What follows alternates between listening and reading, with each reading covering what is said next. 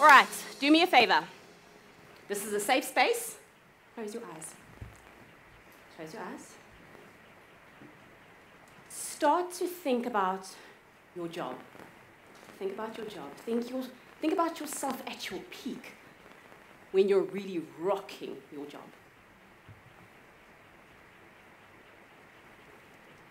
And now, think about a robot doing your job better than you have ever known yourself to do your job. Not needing maternity leave, not needing paternity leave, not needing a coffee break.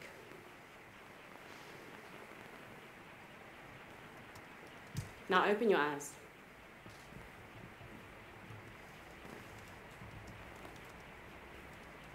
Scary. That's scary, isn't it? Well, you share that fear with more than half of the world's population when it comes to thinking about the fourth industrial revolution. According to the World Economic Forum, 5 million jobs stand to be lost due to the redundance that artificial intelligence will introduce to our job market and completely revolutionize the future of work. You see, I'd like to think that when I said think about your job, all of our faces just lit up. But don't forget, I'm the one that had my eyes open, and so I could see that a few of us, actually, our faces changed. I'm not going to point fingers and embarrass you, but some of us actually were quite disappointed to think about our jobs. But even though we don't want to lose our jobs, we don't appreciate them. And we don't want to lose them, least of all to some cold, heartless robot. Not the cold, heartless colleague you thought about, Steph. I'm watching you. So what do? What's the answer? How do we save ourselves and stay relevant in the fourth industrial revolution? The World Economic Forum suggests that there are 10 key skills that will help us survive and thrive in 2020 and beyond. Oh, no offense to them, but I've actually got a better idea. And I think that if we want to stay relevant and thrive in the fourth industrial revolution, in a virtual and digital world, all we need to do to work with our cold, heartless counterparts rather than against them is be childish. We have to be childish. That's all we have to do. We just need to be children. There are 3 key skills that children embody better than we do, and they've never even had to learn them. 1, playfulness. 2, honesty. And 3, inquisitiveness. Let's jump right in. 1, playfulness. Put your hand up if you've caught a child playing with something that's not a toy.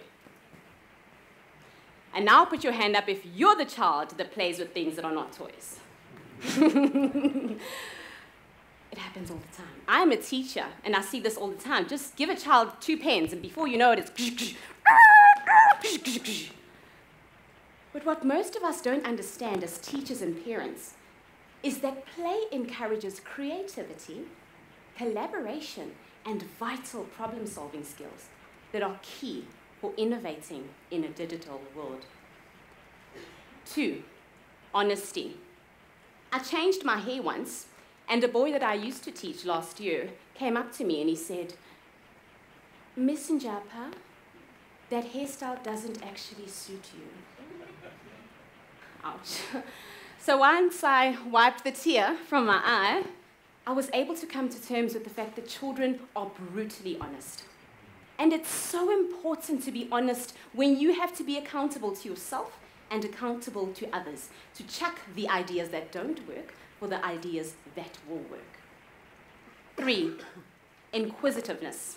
The constant desire to know and to learn more. Children are hungry for knowledge, and they ask questions even to the point of irritation to us parents.